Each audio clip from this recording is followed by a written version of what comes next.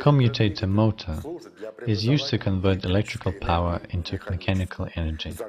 That's why it is named a perpetual toiler. The scheme of the motor is simple. The electric current from the power supply is transmitted to the winding by means of contact sliders, also known as motor brushes. The brushes are connected to current source by wires and jammed to manifold. When the current runs in the armature winding, the rotor element of the motor starts to rotate under the influence of magnetic field. Electric motor with centrifugal governor is an example of a commutator motor. Strong demand for portable appliances required efficient and rather powerful engine.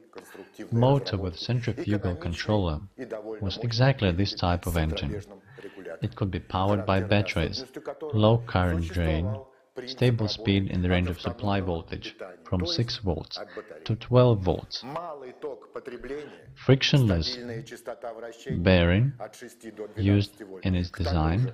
All this made this engine irreplaceable for domestic purposes.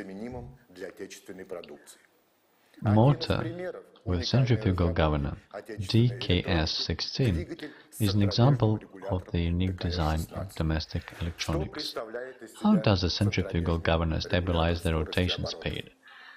Springy metal plate HC is combined with the rigid lengthening of axis AF, which is rotated by the controlled motor. Another engine of this plate is supplied with a metal joint C with a screw D, at the same time pressing on the point B.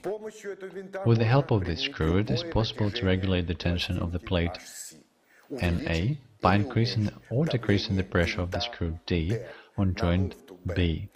As the AF axis is rotated by the mass of C, centrifugal force is produced.